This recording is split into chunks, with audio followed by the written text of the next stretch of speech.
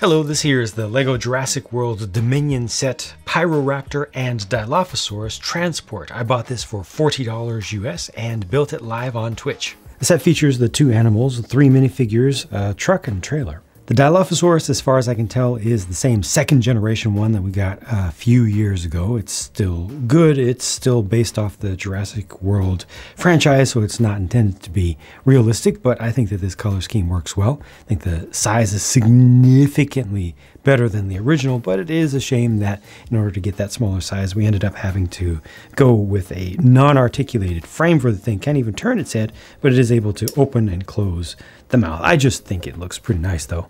Pyroraptor, on the other hand, is a completely new mold for the body. And as far as I know, this is the first, as far as I can remember, this is the first fully feathered dinosaur that LEGO has rendered with physical designs and not just relying on print. So that's good that we get the feathering under here. There's the crest obviously there. And most importantly, the tail has the slight bit of fanning of feathers there, which is done with several colors. So the base color there of the plastic is dark red, and then the regular red color is printed on top of that with a nice pattern. And there's also a spray of sand blue, which is done from the rear, so you can see that it hits the backside of those feather details, of the feather texturing there, and not the front. You know, it's a little bit differential there, which is I don't know, just kind of nice, you know, makes it a little bit different. The other main body color of plastic here is dark orange, and this once again has no articulation other than just the mouth.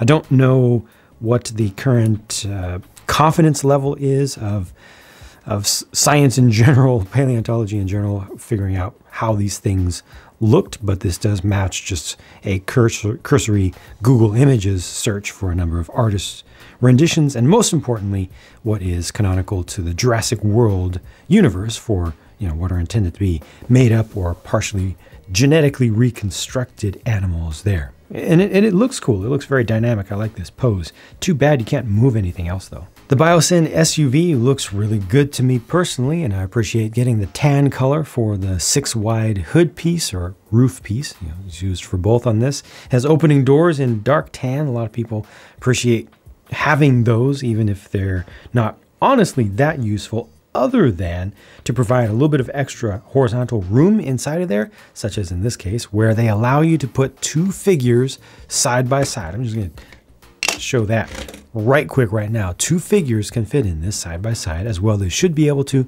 and that's great. You also have the offset seating position, the offset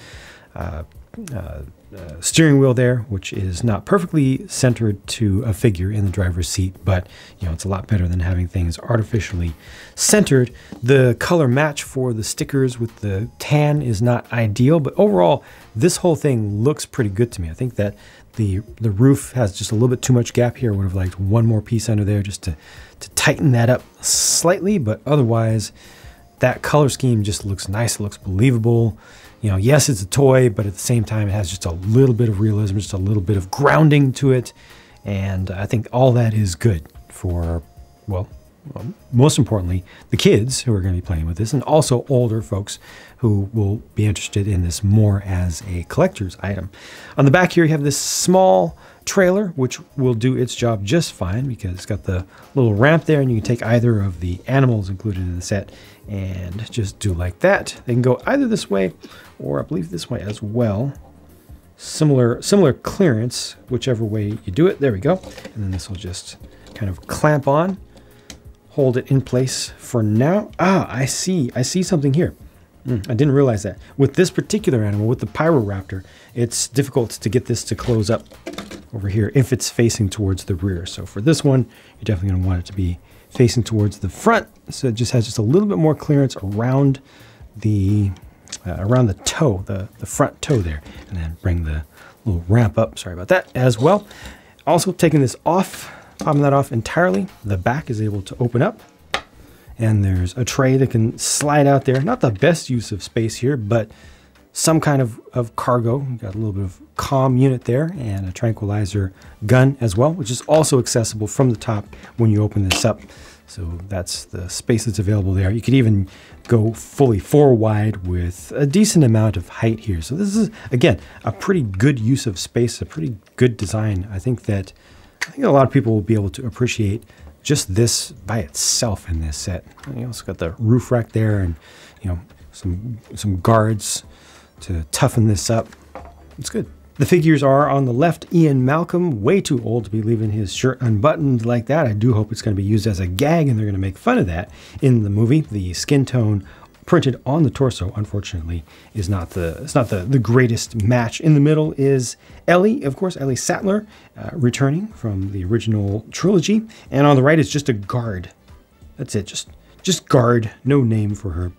All of these, I think, graphic design wise are good. There's a good amount of, you know, a good range here of difference. But again, the print to me for Ian is just not quite right. I could have used an extra layer there. That alternate face is really good. That alternate face is useful. And you get one here, which I think is also useful. So I don't think there's anything here that is wasted. Finally, here are the few leftover pieces, and that's the spent sticker sheet. Not a lot on it. Price again is $40 US for this, and I think that, well, there. This is a good $20 right here. 25? Nah, I would really like that to be $20. So are these two animals worth $20? To me, no. $5? In 2022, I guess. I don't want them to be $5. It's just, it's two pieces of plastic here, two pieces of plastic here. Yeah, there's dual molding and everything, but come on. I would like this to be $30. That's what I would like. I don't always get what I like. And is it close enough to where, especially in these crazy times where everything is so expensive, that this will turn off most parents from buying it if their kid wants this set? No, because it's not a bad set. You know, I can see this still selling, especially with a couple of good dinos in it, and a good truck. The figure selection probably honestly won't be that impressive and interesting to kids, so it won't be a major selling point, but the truck definitely is. The dinos are. So yeah, I can see this still selling, but I really do wish that it was less simple as that. Those are my thoughts. Talk to you again soon.